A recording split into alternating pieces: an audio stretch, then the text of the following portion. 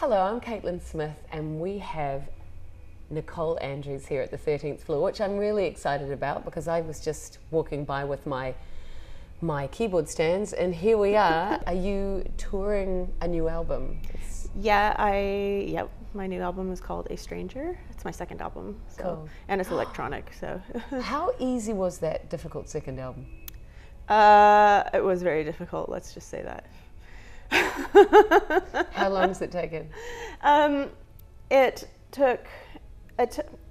wrote it about 2 years ago, well, almost exactly 2 years ago, and I wrote the whole album in 3 months, actually. It was a period of really intensely focused inspiration, and it all just kind of flew together. I had 20 songs by the end of the 3 months.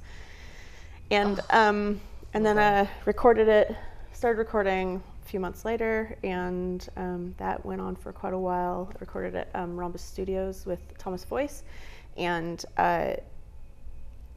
we kind of took our time between each stage to really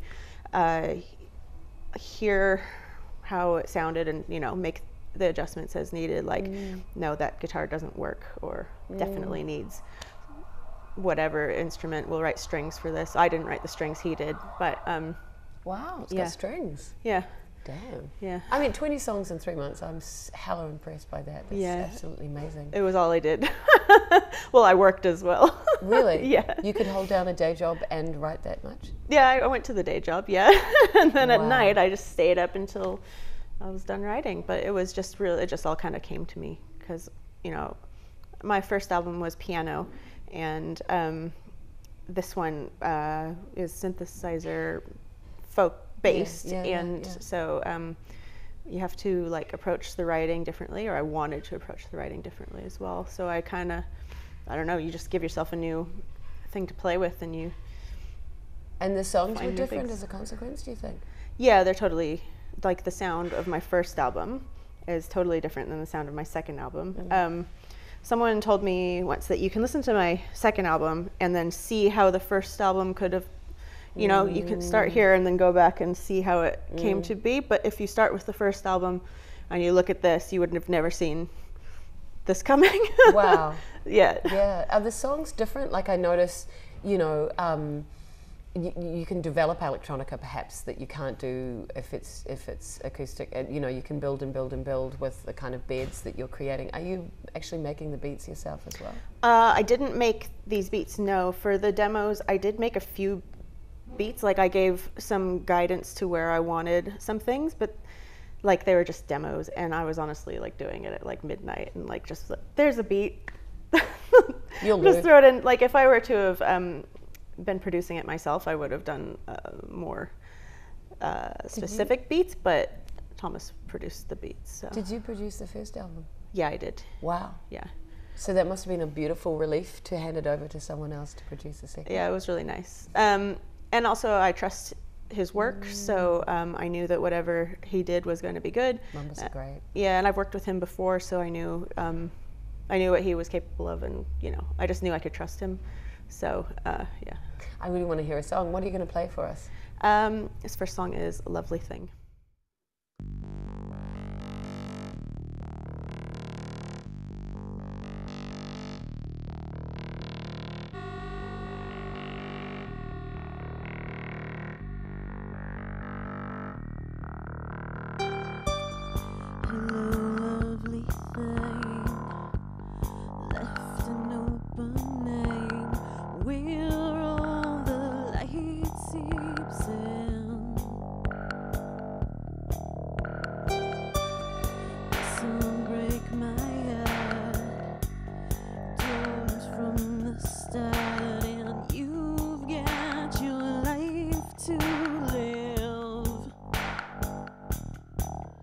To write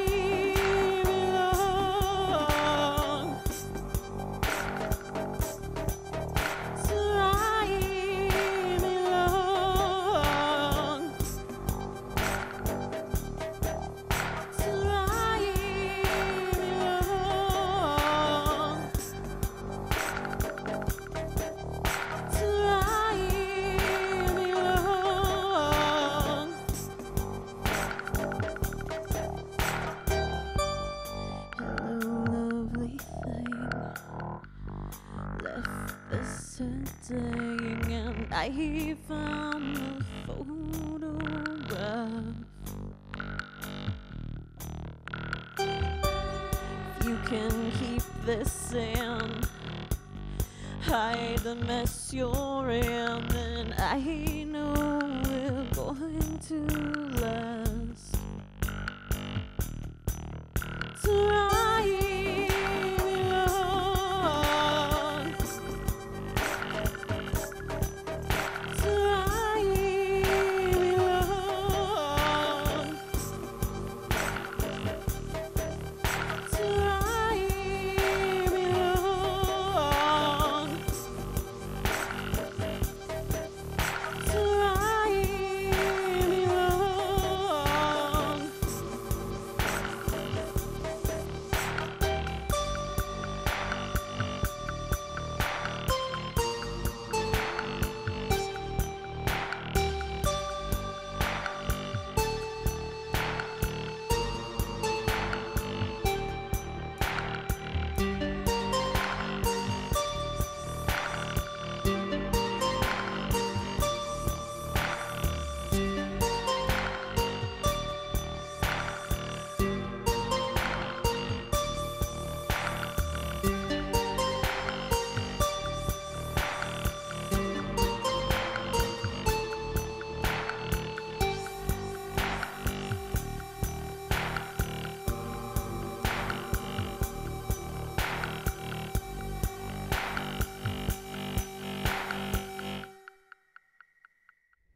Wow, that was lovely thing, and I think I see the continuum with the Gothic, because we were talking before about hair Yeah. and how I used to be a skinhead and Yeah. you had a buzz cut given to you by your mum. Yeah. Yeah, and wore goth clothing. So maybe this is it. Maybe this is harking back to the content.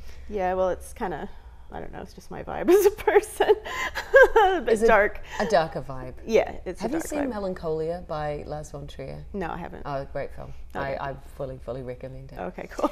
Yeah, so what brought you to New Zealand from Portland? I originally moved here because of a relationship, and now I'm just kind of here. Yay. Thanks for staying. Yeah. You know, we have lots of imports. In Yeah. fact, Marty was an import to New Zealand, I know. but not I for a can tell. relationship. No. And I think it's a beautiful way to actually increase the gene pool in New Zealand because, you know, that can be a problem. I digress. So you're going to play us another song. I'm going to hear some more. So yep. what's this one? This one is Beg for More. Excellent. Here's Big for More.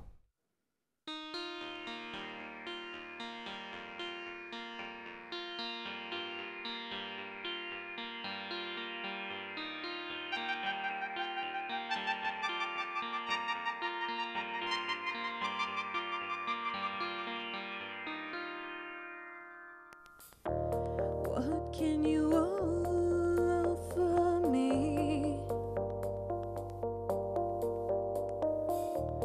Nothing I can't get for free. It's like I'm ripping in two. None for me, none for you.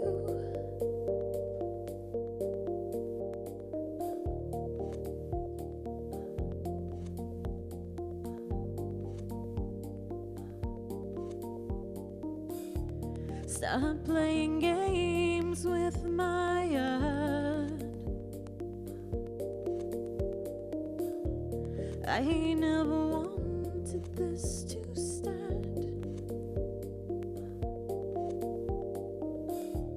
My blood is pumping peacefully. Somehow the blame's on me. I'm alone with all the things that will not be. Disillusioned by what I want this to be.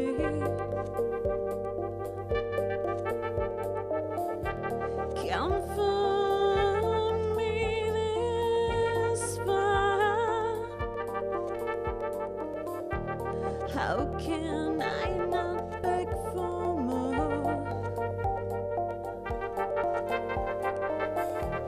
Stop playing games with my heart. I never wanted this to start. My blood is pumping peacefully. Somehow the blame's on me. You've gone the way I go, and I know I'm not much stronger at your door. You left me hanging.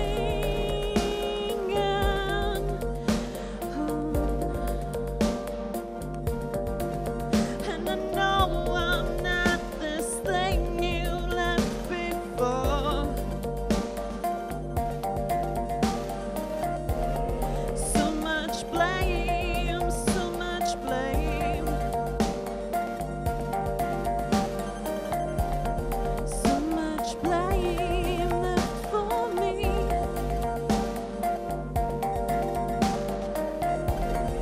So much blame, so much blame.